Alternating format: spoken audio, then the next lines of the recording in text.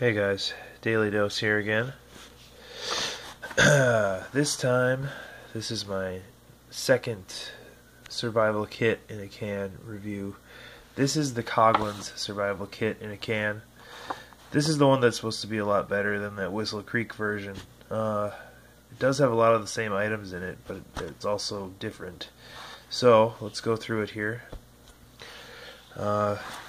These are the items listed. Let's see if I can get that to focus. So you can pause it if you want to see the whole list. Otherwise, I will open it. So, got the back here. This one was about $10. So, if that tells you anything, the Whistle Creek one was $5. So, we'll see if there's a big difference. Pop this open without cutting myself. Good enough. Alright. First thing that we got here on top, this is packed pretty tight compared to the other one. We've got,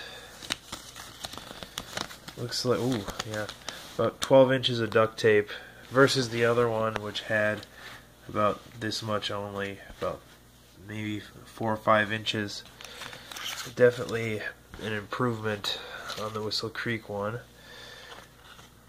Same razor blade here that's in the Whistle Creek. So we've got those two items. We've got, let's see, okay, it's chicken bouillon is what it is. You can see right there. Packet here. Whistle Creek one did not have that. All it had basically was sugar in different forms.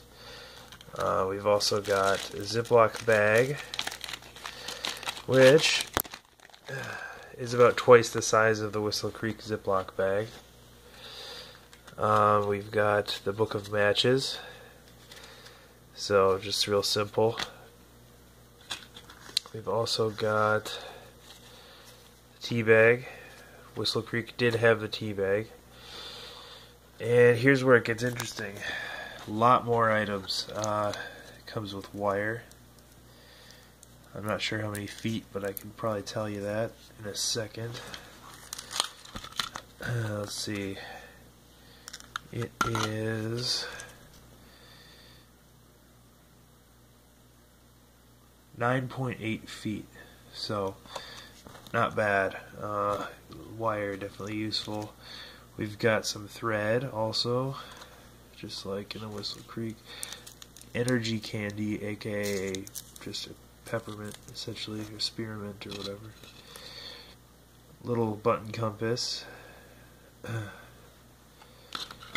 Whistle, which looks, I mean, it's nothing special. Two different safety pins from what I'm seeing here. So a large and a small. Wow, this is like comprehensive compared to the other one. Got a pencil here with a pocket clip of some sort. So, and a double bubble piece of gum, some more sugar. We've got some string here, just looks like some, poly string or whatever. And some matches with wax on them to keep the tips waterproof, which is nice. It comes with a total of 4 of those. So, looks like they're strike anywhere. A white tip. Useful, especially if they get wet. A couple of nails, which I guess there's all sorts of things you can do with those. So 2 nails. Now, the Whistle Creek one had fire starting cube. This comes with 2 of them, which is a hell of a lot more useful. We've also got the sugar packet. Got the alcohol prep pads, 2 of those instead of just 1. 2 twisty ties. Also got the helpful tips to survival in the outdoors. which is a lot more comprehensive than the Whistle Creek version. Looks like there's a lot more info in it, which is great. Also comes with a piece of paper to use with your pencil as kind of a notepad. 2 Band-Aids.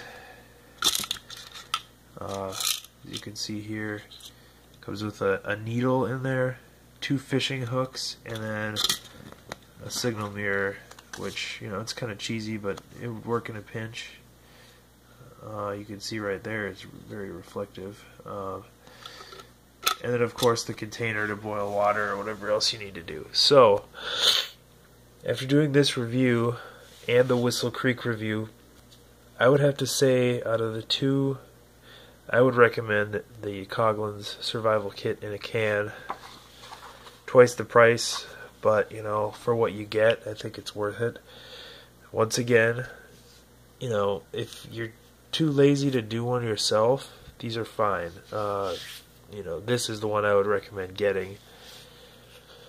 But, overall, they're fine for what they are. There's really not a whole lot to them. But, building your own is going to be cheaper, or hell, if you want to, you could buy one of these and put parts from it in your own kit. You can easily fit it in an Altoids container, which, granted, the Altoids container is smaller than this. Harder to boil water in an Altoids container. It is doable, you just won't get as much out of it.